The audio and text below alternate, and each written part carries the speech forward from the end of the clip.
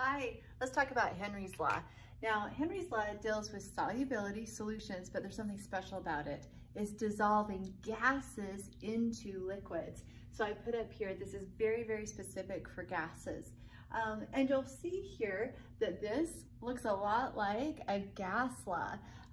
These are directly related. Let's label everything and then I'll show you. So S stands for solubility. And that's going to be the solubility of the gas, okay? That's the important part. This is the solubility of the gas. Now the unit on this is going to be some mass over volume. It really looks like a density almost, but it's how many grams of the gas will dissolve per the liter of the solution. Now the P is going to be the pressure, Now pressure on this unit, you can use anything. And technically you could use anything here. You could do like milligrams per mils, totally fine. You just want to have the same unit of solubility and pressure for the initial conditions as you have for the final conditions. Just be careful to match up those units. So you'll notice as we increase pressure, it increases the solubility, and that makes sense. You and I see this all the time. It's in carbonated drinks.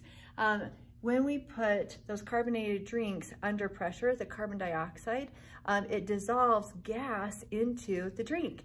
So when you and I open a can of soda and you hear that, psh, well, the pressure is equalizing with the atmospheric pressure, which is lower. And that's why you start to see all these little bubbles go up and out of the soda, and the soda will eventually go flat because the CO2 was forced to dissolve by increasing the pressure. And when the pressure decreases, the solubility decreases. So the next time you look at a soda and you see all the bubbles going up and out of that soda, you go, oh, Henry's Law, the solubility decreased, so the gas doesn't stay dissolved inside the soda. Kind of cool. All right, let's do a problem together. Let's say that we have some unknown gas and its solubility is 0.66 grams per liter. Wow, so that's really doesn't sound like a lot. You have a whole liter container and only 0.66 grams of gas has been dissolved into it. Well, the question is, well, what if you have a 1 liter container and you want to dissolve 1.6 grams of that same unknown gas? What does the pressure have to be? Now I want you to predict. Notice the change in solubility. I'm going to go from 0.66 grams per liter to 1.5 grams per liter. This is a tricky way that they wrote this question. The solubility is going to be grams divided by volume. It's just 1.5 grams per liter. So notice I'm increasing from 0.66 to 1.5. What do you predict will happen to the pressure? Is it going to go up or down, higher or lower than 10? Directly related, right there. If we want to increase the solubility, we're going to have to put more pressure. We're going to have to increase that pressure. So similar to our gas laws, I read my question. We're going to label everything.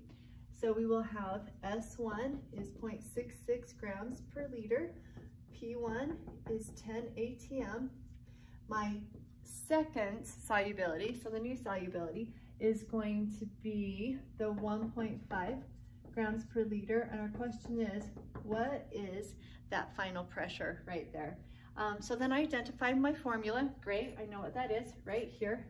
S1 over P1 equals S2 over P2, and we're going to solve for P2. Now be careful, this is in the denominator. In order to solve for it, it's got to be in the numerator. So I'm going to go ahead and cross multiply. I'm going to do the P2 on both sides. So P2 cancels, and let's also multiply the P1. So P1, so P1 cancels here, and we're going to end up with a P2S1 equals S2P1. I want to get the P2 by itself. We'll divide both sides by S1. And now the fun and easy part is the plug and chug. So P2 will be, S2, excuse me. My S2 was 1.5 grams per liter times P1 was 10 ATM divided by S1, which was 0.66 grams per liter. Take a look at our units. Grams per liter cancels, and what am I left with? Pressure. So 1.5 times 10 divided by 0.66, and that's going to give us 22.7 ATM. Did it increase? You bet it did. We went from 10 ATM to 22.7 ATM. And notice, if we increase 0.66 to 1.5, that's over twice the amount of gas dissolved. Look at this, we need over twice the amount of pressure because it's directly related. It's amazing how math works out that way. Pretty cool. One of the things I love about chemistry is predictable. All right, if you have other questions, anything with solutions, solubility, look under the playlist for solutions in LeanThink, or you can go to leanthink.org. All right, have a good day. Thanks. Bye.